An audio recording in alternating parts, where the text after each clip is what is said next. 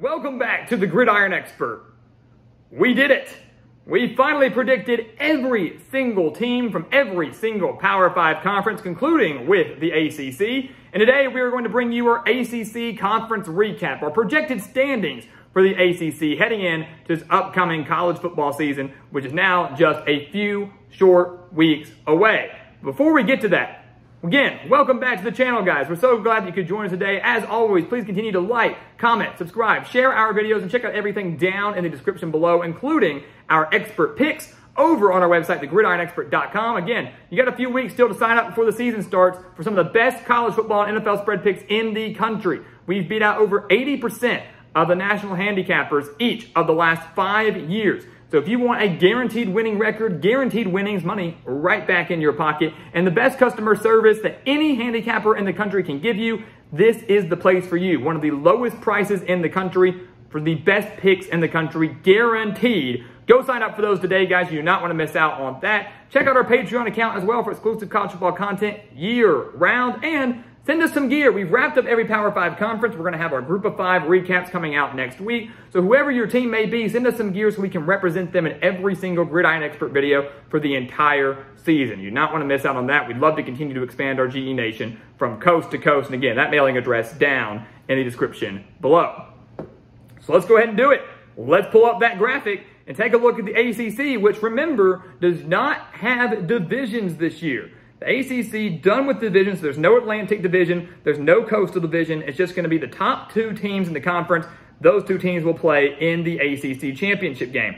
And up at the top are the typical suspects. Clemson and Florida State are the 2 teams that we will have meeting in the ACC championship game. We'll predict the winner of that at the end of this video, tell you who we have winning the ACC. The Tigers we have going 12-0, which might come as a shock to many, but Clemson's schedule is pretty favorable. They get to host Florida State. They get to host Notre Dame. They get to host North Carolina. Yes, they do have to travel to Miami, NC State, and South Carolina, but their biggest games of the year are at home for Clemson. A Clemson team that has Kate Klubnik, a new offensive coordinator and a good one in Garrett Riley, and a defense that will be one of the best in the country and is arguably the best in the conference. So Clemson, a very favorable schedule. At the worst, this team is 11-1, but we do believe they can run the table and go 12-0. Florida State right behind them. The Seminoles, a phenomenal team, loaded with talent on both sides of the ball. 17 starters back, won 10 games last year. We think they do it again this year. Their 10th win actually came in the bowl game. We think they can get 10 in the regular season. Mike Norvell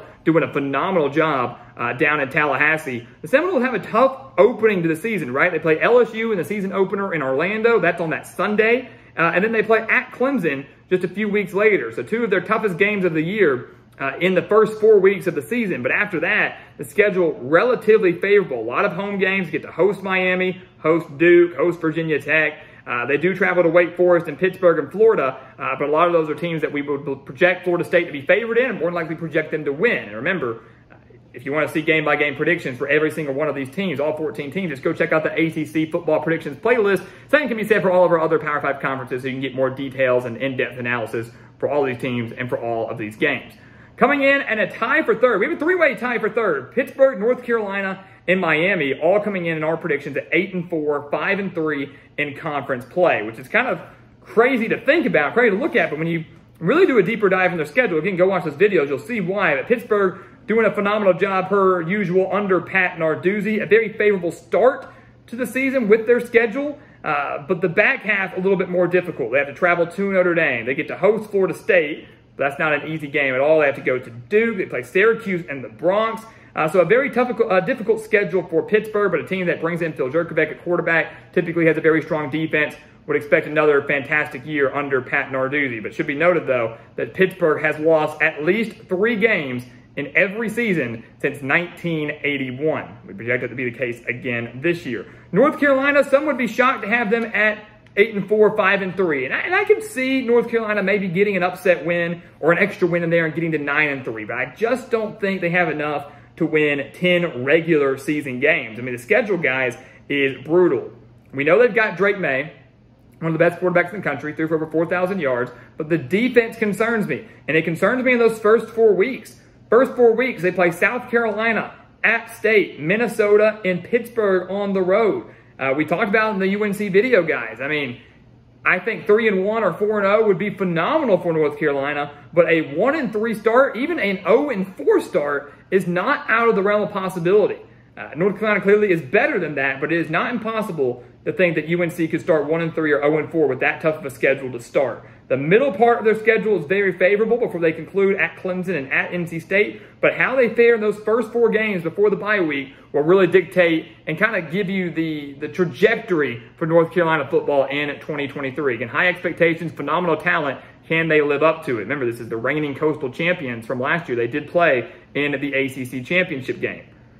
Outside of that, Miami coming in at the tie for 3rd, but obviously coming in last in that tiebreaker due to the tiebreaking scenarios. But the Hurricanes at 8-4, 5-3 in conference play, that would be a really big step forward in year 2 under Mario Cristobal. A lot of people would say it's disappointing, but anytime you improve your win total by 3 games, that's really, really impressive. It's just, considering the sky-high expectations at Miami, people wouldn't say it's impressive. They'd say it's another disappointment. But the Hurricanes, guys, a lot of talent coming back, 19 starters, 2 new coordinators. And again, that game against Texas A&M in week 2, that's going to give you a really good measuring stick of how good this Miami team is. A battle against the Aggies, who also went 5-7 last year. The winner of that is going to get a huge momentum boost to kick off their season. The loser, season's not over, doesn't ruin anything, but it's going to kind of tell you a lot of what you need to know and how the rest of the season could go. So that A&M game, crucial on their schedule. They do draw Clemson, they do draw Florida State, they do draw a road game at North Carolina, so the schedule does them no favors whatsoever, but the talent's certainly there. Mario Cristobal, as a coach, certainly there, has the talent to lead this team to maybe even 9 wins. Maybe they snag an extra win in there, but we believe 8-4, more than likely the case for the Hurricanes next year, could be the year they break through and maybe contend for an ACC title. Louisville coming in at 6 overall, still in the top half, right? New coach and Jeff Brom returning to his alma mater. This Louisville team's for real, though, guys. I mean, it's offense primarily made up of transfers. Jack Plummer in at quarterback was at Purdue with Jeff Brom at first, transferred to California, threw for over 3,000 yards last year, now back with Brom at Louisville. Jawar Jordan is not a transfer, but is one of the better running backs, I'd say, in the ACC. And then a handful of wide receiver transfers as well. How quickly they gel with Jack Plummer will kind of depend on the success of Louisville football this year. The defense going to be phenomenal as well. Less than 20 points per game last year. A lot of returning talent on that side of the ball. I expect Louisville to kind of be salty. If you're looking for maybe a sleeper team in the ACC, watch out for Louisville. They should get off to a really strong start with a favorable schedule. They get to host Notre Dame. They host Duke. They do have to travel to Miami. Not ideal there, but they avoid Florida State. They avoid Clemson. So watch out for the Cardinals, guys. They are a couple upsets away from really maybe flirting with an ACC championship appearance. 5-3, only 2 games behind Florida State for 2nd place. Duke coming in at a tie for 7th with NC State and Wake Forest all coming in at 7-5, 4-4 in conference play. I love this Duke team, guys. I'm telling you, it's an unfortunate case for the Blue Devils where they are arguably better than they were last year when they won 9 games. They had 18 starters coming back. So Duke is arguably better, but the schedule isn't going to reflect that, right? They have to open the season up against Clemson on Labor Day Monday. Then they host Notre Dame a few weeks later. So 2 teams that could probably be top 5 teams when Duke faces them. Legitimate college football playoff contenders. They have to travel to Florida State. They have to travel to Louisville. They travel to North Carolina. I mean, it's just a brutal, brutal schedule for Mike Elko's squad. 7-5, honestly, would be a heck of an accomplishment, especially considering the struggles that Duke had been going through the years prior to him. Last year, breakout year. This year, 7-5 would be remarkable. NC State, kind of the same thing, right? A Wolfpack team that disappointed last year, but mostly due to injuries. Losing Devin Leary mid-season is not ideal. And if he doesn't go down, I think NC State eclipses 8 wins, which is all they had last year. We have them at 7-5. They get Brendan Armstrong in at quarterback, transferring in from Virginia. Obviously, a very good defense per usual, but the Wolfpack, again, a difficult schedule of their own. They have to play Notre Dame. They have to go to Duke. They draw Clemson to Miami in back-to-back weeks. Not going to be an easy slate for the Wolfpack at all. And the same can be said for Wake Forest, who will now be dealing with life post-Sam Hartman, who transferred to Notre Dame. But I have a lot of faith in Mitch Griffiths. I have a lot of faith in his offense as a whole. Dave Clawson continues to exceed expectations in Winston-Salem. This year, someone could maybe project Wake Forest to miss a bowl game, to take a major step back. No, we've got them with a winning record, and Wake Forest going to their 8th straight bowl games. Wholeheartedly believe that. I have a lot of faith in their offense. I believe their defense improves mightily from last year. Coming in at 10th, Syracuse. Love the orange, and we've got some Syracuse gear in our background, courtesy of our man, Jerry Turner. And as always, Jerry, we do appreciate you. Syracuse in at 6-6. They've got a veteran quarterback in Garrett Schrader. They kind of exceeded expectations last year, going 7-5 in the regular season, started 6-0, kind of faltered down the stretch, but hey, still a winning season. A lot of talent back with Schrader and Aronde Gadsden at tight end, who really plays this game more like a wide receiver, not so much as a tight end. The defense still needs some work. The secondary going to take a major step back. How they fare against some of the better quarterbacks they face, such as Cade Klubnik at Clemson, Drake May at UNC, and Jordan Travis at Florida State, who they unfortunately play in 3 consecutive weeks. That's going to really dictate kind of how Syracuse season goes. But regardless, I believe Dino Babers continues to kind of remove his name off the hot seat, get Syracuse to another bowl game, which is exactly what Orange fans should be hoping for. And then Boston College in at 11, the last ACC team we have going bowling. They were a team that were just plagued by injuries last year. Bill Jerkovac was just under pressure nonstop. The offensive line was terrible. Everybody was getting hurt left and right. Keep in mind, this was a team that was bowl eligible in like 2018, 19, 2021. Failed to make a bowl game last year at 3-9, but injuries playing a very big role in that. I believe Jeff Hafley rights the ship. If Boston College stays healthy, they should go bowling. The schedule does allow for that. Very favorable opening part of the season, and then a couple games in the middle of the year, such as the game against UConn, the home game against Virginia Tech, even the road game at Georgia Tech possibly, where BC can pick up a couple late wins to clinch a 6-win season. Rounding out the ACC in the bottom half, Virginia Tech, Georgia Tech, Virginia, all failing to miss a bowl game. Virginia Tech the closest, going 5-7. We had them just missing out on a bowl game. Brent Pry, a rough go-around in year 1 in Blacksburg. Really hit the transfer portal hard. Kyron Drones coming in from Baylor, hoping to give the offense a little bit boost at quarterback, and that's assuming he wins the job over Grant Wells, who was the starter last year. I do think Virginia Tech takes a step forward, clearly. From 3-8 to 5-7, they're going to improve in their win total. Waiting Virginia Tech, so many close one-possession losses last year, where if they had won those, they would have gone bowling, and maybe the expectations aren't as low for the Hokies this year. But the schedule is very tough for them. They have to play Purdue. They go on the road to Rutgers, on the road to Marshall, on the road to Florida State, at Louisville. I mean, it's a rough go-around where this might not be the year that Brent Pry gets into the postseason. Very well could be next year, though. Georgia Tech also dealing with a new coach, Brent Key, getting the interim tag removed after going 4-4 down the stretch in 2022. A lot of talent coming in for him, right? He hit the transfer portal hard. Haynes King transferring in a quarterback from Texas A&M. A lot of other transfers on the skill positions. The defense, not as bad as people think. Secondary is actually going to be really good. It's just a matter of if Georgia Tech can slow down the run game after allowing 189 rushing yards per game. We had them at 4-8.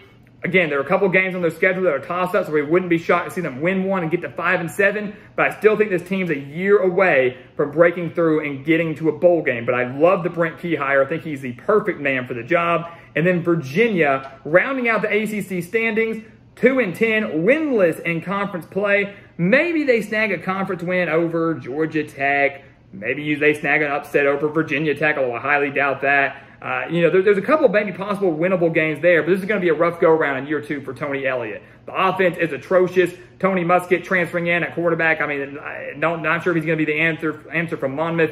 The defense, actually better than people realize, held their opponents to 28 yards per game, under their average last year. So not as bad as people think, but the defense is only going to be able to do so much if the offense can contribute. And this is going to be another rough season for Tony Elliott, actually taking a minor step back in 2023. And we got them at 2-10. Wouldn't be shocked to see them go 1-11, even worse. The 2 wins coming over James Madison and William and Mary, and neither of those are going to be easy victories or easy games for the Cavaliers. So with all that being said, guys, those are your ACC standings from top to bottom. The ACC championship projected by us, Clemson versus Florida State. The second meeting this season between the Tigers and the Seminoles. 2 great offenses, 2 great defenses. This is what we want to see, right? 2 teams that dominated the Atlantic Division for so long. Now the divisions are gone, and look, we've still got them in a championship game. This is going to be epic. Absolutely epic. But ultimately, we are going to have to side with the Clemson Tigers to win the ACC for the 2nd year in a row. I still believe that Clemson has the best defense in the ACC. They have one of the top 5 defenses in the country this year, and I believe that offense is only going to get stronger and better as the year goes on. The Tigers beat Florida State in the ACC championship narrowly. It's a one-possession game. It's a thriller. It's what you want in a conference championship game, but Clemson gets the win, 13-0, and the Tigers will be back and the college football playoff. So there you have it, guys, your projected ACC standings in 2023. That wraps up our Power 5 predictions. Starting on Monday, we will go through our Group of 5 recaps videos just like this, projecting the records for every single Group of 5 team, so you do not want to miss out on that. And then the week after, it's game week. It is time to start breaking down the games in week 0. College football is finally here, guys. It is finally back. We're going to have you covered every step of the way, and you're not going to want to miss anything that we have coming your way, not just these next 2 weeks, but all season long. So, guys, as always, thank you so much for watching us here at the Gridiron Expert on YouTube. Make sure to continue to like, comment, subscribe, share our videos. Of course, check out everything down in the description below. Again, do not miss out on those expert picks. Sign up for those today, before the season starts. You do not want to miss out on that. Remember, if you sign up before the season starts, you get to stay locked in at the same price. No price change for you next year if you sign up before the end of August. Make sure to check out our Patreon account as well for exclusive college football content year-round. Of course, send us some gear, whether it's any ACC gear or whoever your team may be. We'd love to get your team represented in every single Gridiron Expert video. The mailing address down in the description below. And once again, guys, as always, thank you so much for watching, and we'll see you next time right here on the Gridiron Expert.